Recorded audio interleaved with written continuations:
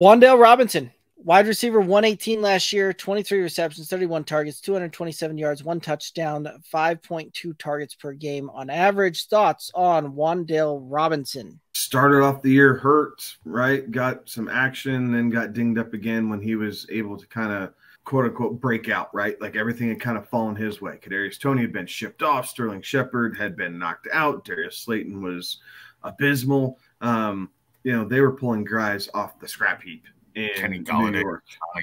Kenny Golladay, right? Another guy briefly had an opportunity and got nicked up, right? Unfortunately, but that was kind of the epitome of the Giants wide receiver room last year. So Wan'Dale Robinson's a guy that I'm probably going to flag. Like, I don't know that I'm going to actively draft him, but I think he would be the other guy that I would flag this season just to see what his target share is going to look like here for the first couple games.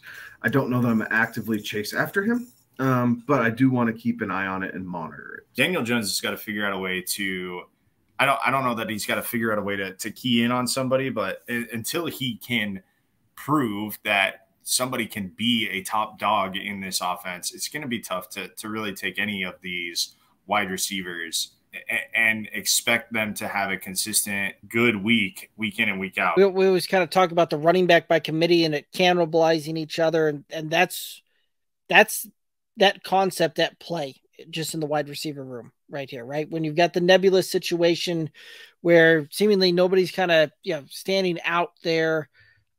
This is not one of those that I'm actively looking to really draft any of these guys, beside what we've already talked about there with the last pick of the draft type of thing, just to see how that shakes out there. But no, this is going to be a tough one to try and really, get behind this wide receiver room. So I'm pretty well just out.